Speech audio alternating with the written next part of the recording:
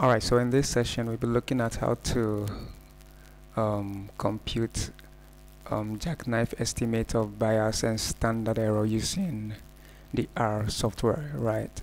So as we did in bootstrapping, the law school dataset in the bootstrap package will be used to compute estimate of the bias and standard error of the correlation statistics. So let's jump into R. So here we are in R. First of all, you have to install the bootstrap package, right? I already have this installed, so I don't need it. Then you have to load a package. So let's load this. Sorry, Control Z. We have to load this package, right?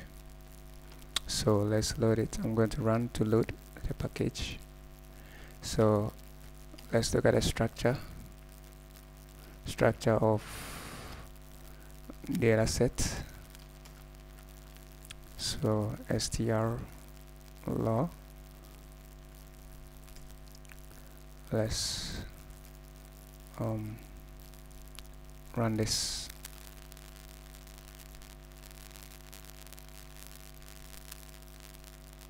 So it's still running.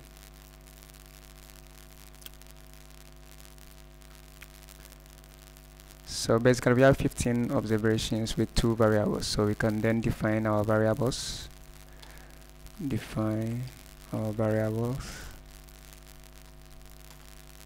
So I'm going to name LSAT for the first variable in the law dataset. Law LSAT, then GPA for the second variable in the law dataset, GPA. So let's run these two.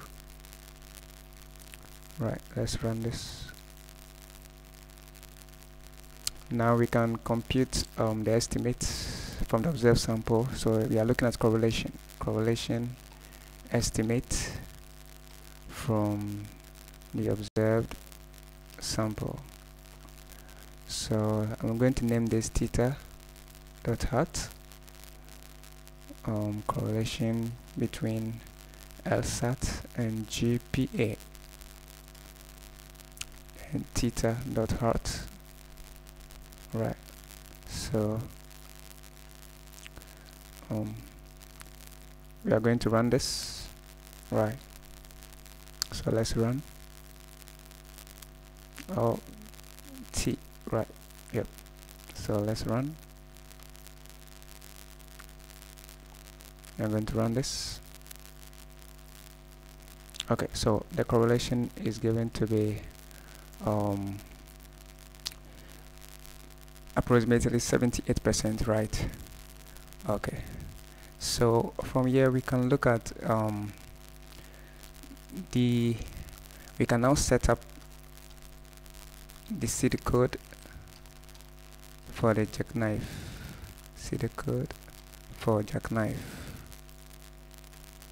Right. So with Jackknife we need n replications, right? Which is basically going to be the sample size. So n is n row to get my sample size from the raw data. So sample size. If you have a fixed sample size, you can just replace it. Maybe you have 10, you can just put 15 or 10 instead of using n row. You can just use a specific sample size if that's what you want to do. So I can use n row to get my sample size, right? Okay, now what do we need again? I think we need an empty container to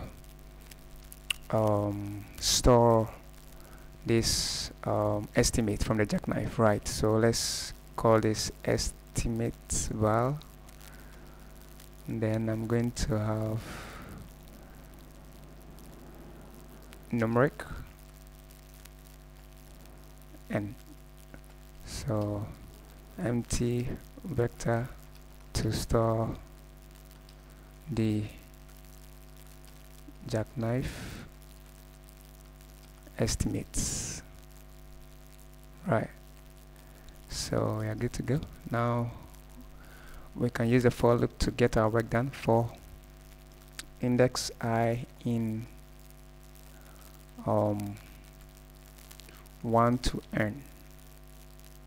Right, for index I in 1 to n, we need to store the correlation in this empty vector that we have created. So we have correlation for LSAT, sample from LSAT, and leave the ith observation out. So that's basically what I'm defining.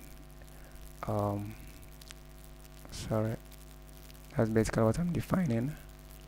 Okay, let's move on. So GPA, leave the ith observations out. So this basically defines the estimate, the leave one out sample. So correlation estimate for the leave one out sample. So this basically defining that. So let's run this. I want to run this. Right, so I'm gonna run. Now what we need a mean of the Jackknife estimates.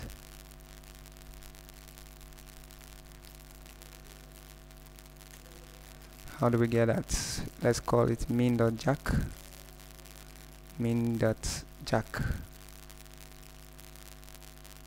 So that's going to be the mean of our estimated values. Right, so mean.jack.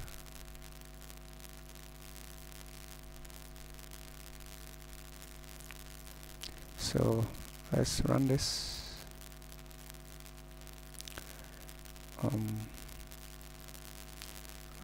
We want to run this. So we run. Also approximately equal to the estimate from the observed sample. Right, so let's compare the two. C bind, column bind of the mean.jack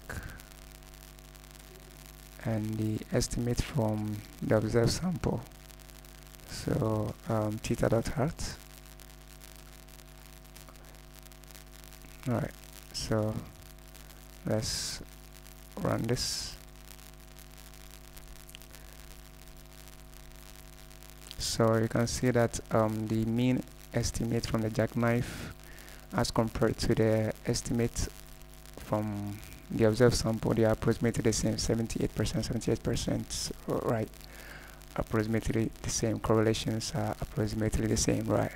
So that's the mean estimate, the mean of the Jackknife estimate. Now let's look at how to compute for the bias. So bias, Jackknife estimate of bias. How do we get it?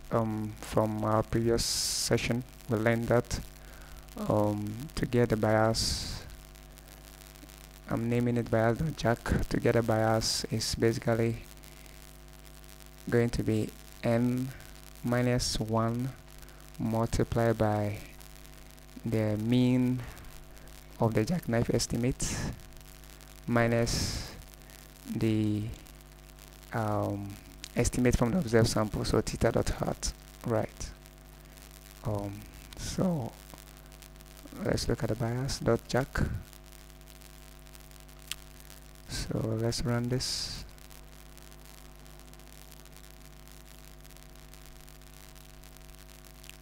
So that's the bias shown, which is approximately equal to 0, right? Very low. So as with interpreted for the bootstrapping, you can see that since the bias is very low, so it means that the information from our sample is quite good to be tested at the population level, right? Or in other words, if you are to compute compute for the correlation for all the law school students. If you have to compare or compute the correlation for all the law school students, the correlation that is going to come out, or the parameter, the value, the result that you're going to get will not be different from the estimate that we have obtained from our sample, right?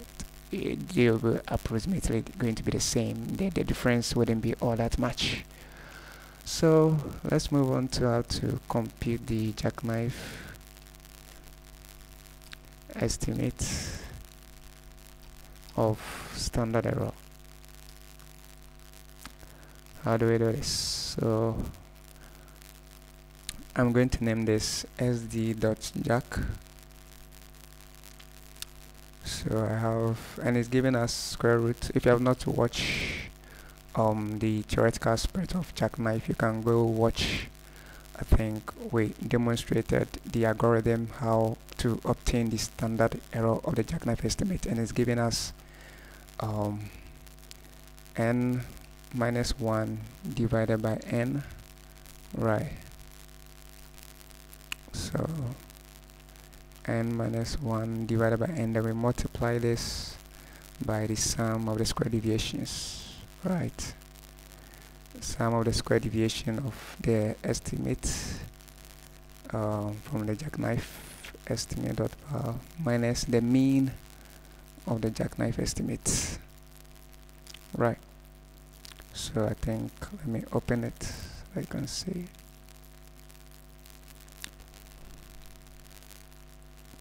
Right. So sd.jack to get our results. So wanna run this, right? Wanna run this. So let's run. So it's approximately 14%, right? The distance between our estimate and the true value of the parameter, or the estimated parameter, is approximately the distance is just 14%, right? Not too much wide. So this basically how to compute the Jackknife estimate of bias and standard error in R. Thank you for watching.